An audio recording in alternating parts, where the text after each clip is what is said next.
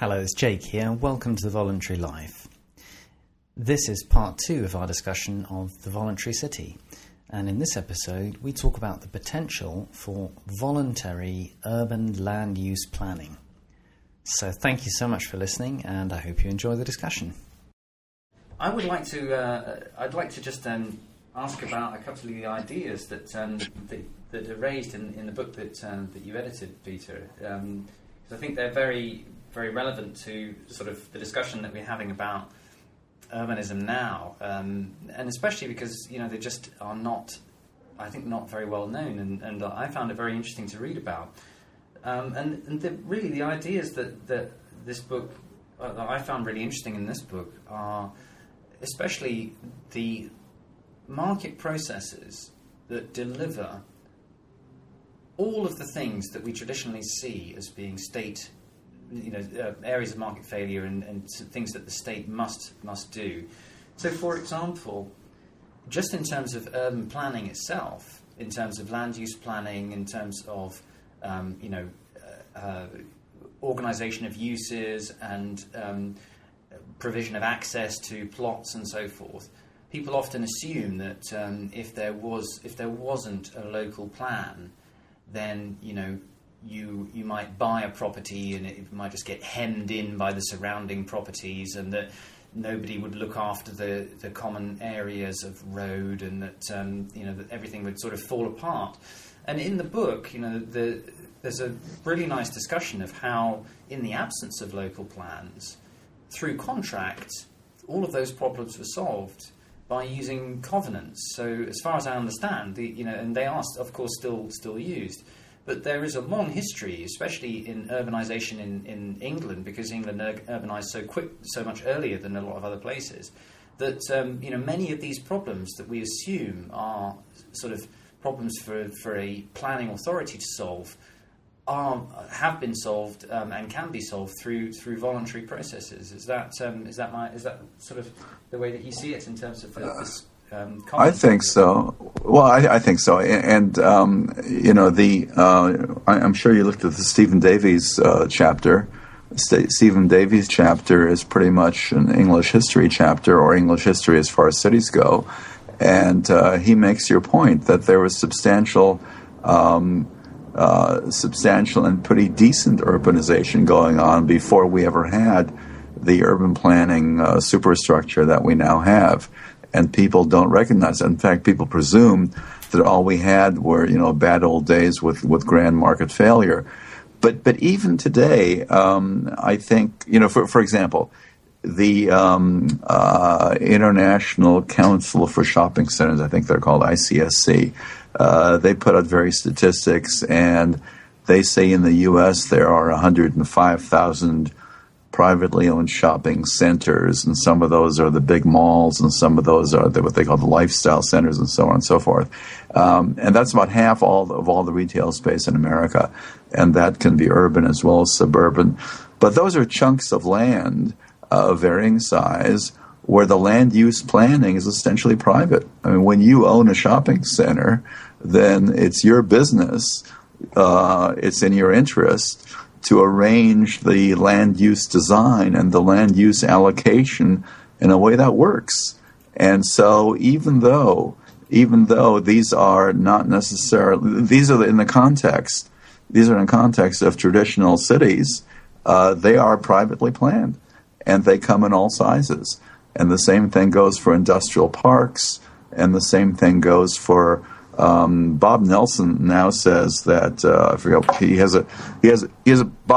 Robert Nelson has a book that came out after the Voluntary City. He has a chapter in the Voluntary City, but he has a book out that some people may have seen, and he tracks these things, and he says, a good chunk of modern residential development is via homeowner associations, where the governance comes via the market.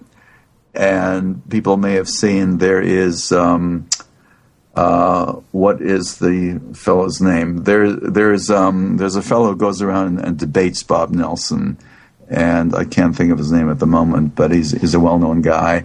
And there's a podcast by these two from, I think, Mercatus a few weeks ago. You guys can look it up.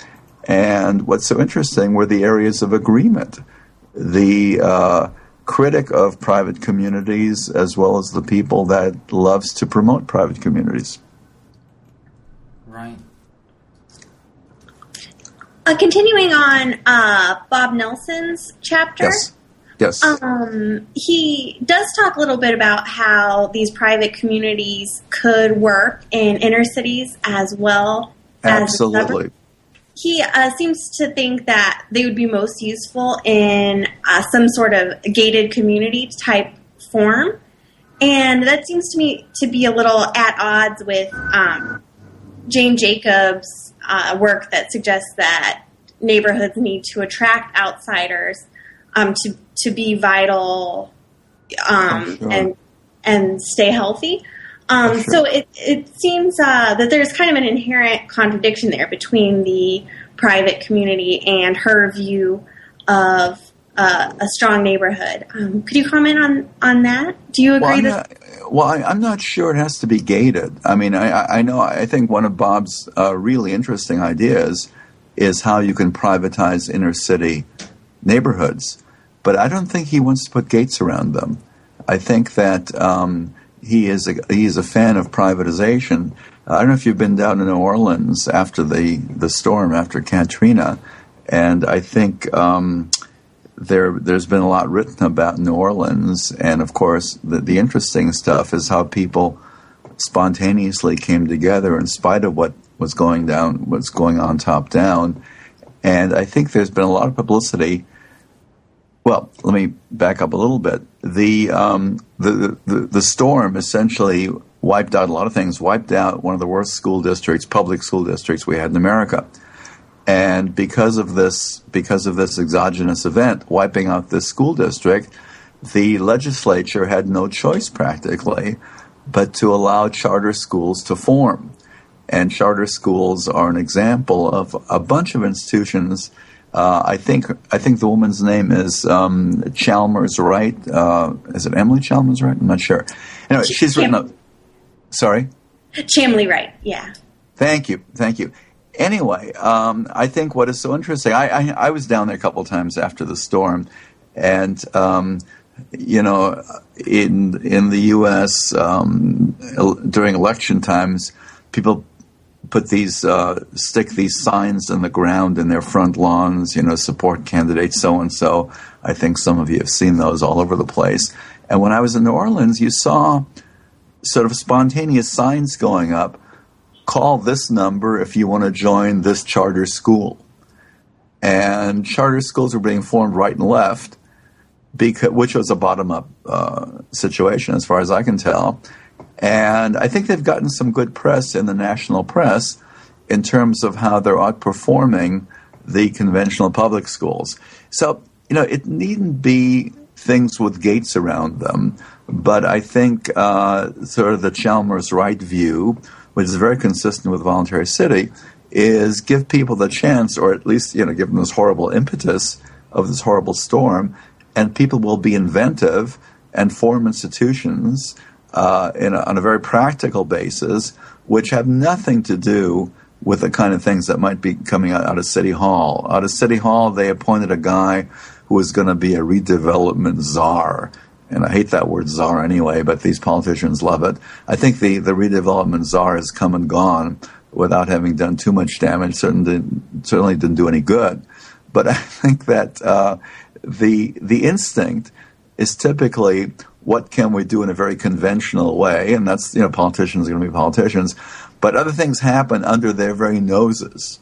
And I think the things that happen under their very noses, even without top-down prompted reform, is very interesting stuff. And I think if there were a Voluntary City, Volume 2, then I think we'd probably start with the events in New Orleans. Great, thanks. Stephen, I'd like to say something. I'm not sure if this was what Emily was getting at, but when I think of, gated communities, I guess one of the reasons it's so much easier to have these in the suburbs is that, you can actually, people are actually relatively far away from each other, whereas in a city, if you had, a gated community, very soon people start complaining, you can't sneak in a skyscraper in New York City. So I wonder if, maybe there is something about, our political structure that makes it so much easier to be free in the, away from the city. If there's something about a city that kind of precludes, that sort of, cessation or, anything like that. Well, I think we have choices, and we have more choices than ever. And I think that, but let me go back to the gated point. Most private communities in America are not gated. And I think that there are a bunch, yes, there are a bunch of high-end ones that are gated. And I think a lot of people have reservations about those. But I think there's a whole lot that's going on in the way of private governance, which doesn't necessarily mean gates around it. Now, what goes on in cities, or what goes on in the old-fashioned or the old-time core cities, is perhaps a much bigger challenge. I agree with you. And I think Bob Nelson's favorite idea is perhaps radical, but it's to take inner-city neighborhoods which have been hurting for many years, which have not benefited from any policy initiative, although they keep trying. They're almost weekly emails that come from the Obama Department of Housing and Urban Development, perhaps you guys get them too, where there's some new initiative to do things in the way of housing, do things for inner city communities. Well, that's now goes back to the war on poverty, and that hasn't done much at all. But of course, people are going to keep on trying. So Bob Nelson says, well, this stuff hasn't worked, so why don't we change state law, and why don't we change state law and allow the local citizens to vote on privatization, whereby they take over the public services and all that. So I think it's a very interesting idea. Whether or not it will happen on a large scale, I have no idea. But keep in mind that the stuff that Shamley writes, sorry, the kind of thing that she writes about, and the kind of thing that people are doing without permission from City Hall, I think those are the interesting things, and I think they're going to get a lot more out of those initiatives than out of the things that get cranked out from the same old political process.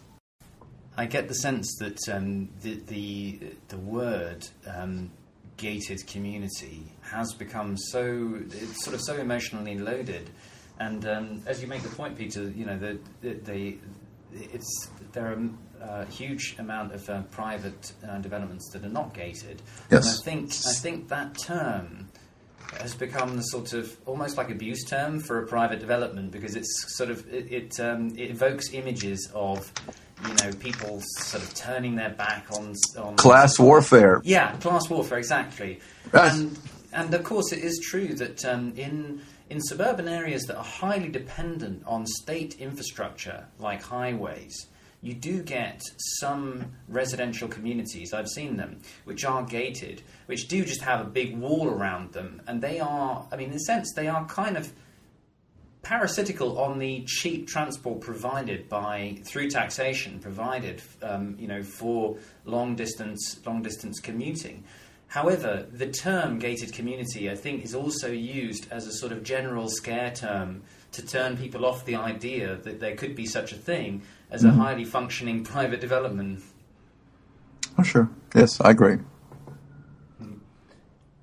I want to say something about highways. I really like cities. I think that in a free market they would probably do better than suburbs. But I do have to admit that highways are not quite as subsidized as one would think. I think that Randall O'Toole has probably done the best research on this. And, when you measure the money goes in for the highway and then the money, because what happens is the highway fund gets diverted to transit, but then there's also some non-highway fund money that gets diverted to highways. So when you do the in and out, it's definitely true that transit is more subsidized than highways. I think the real problem is that all of the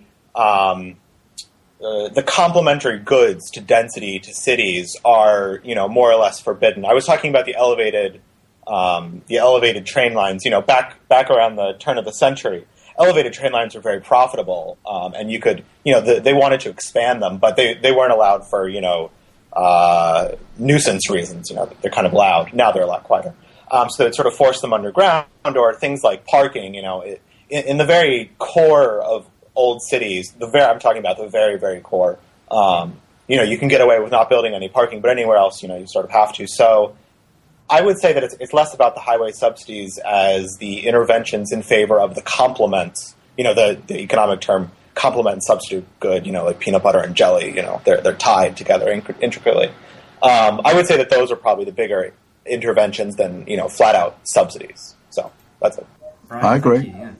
Yeah, great point.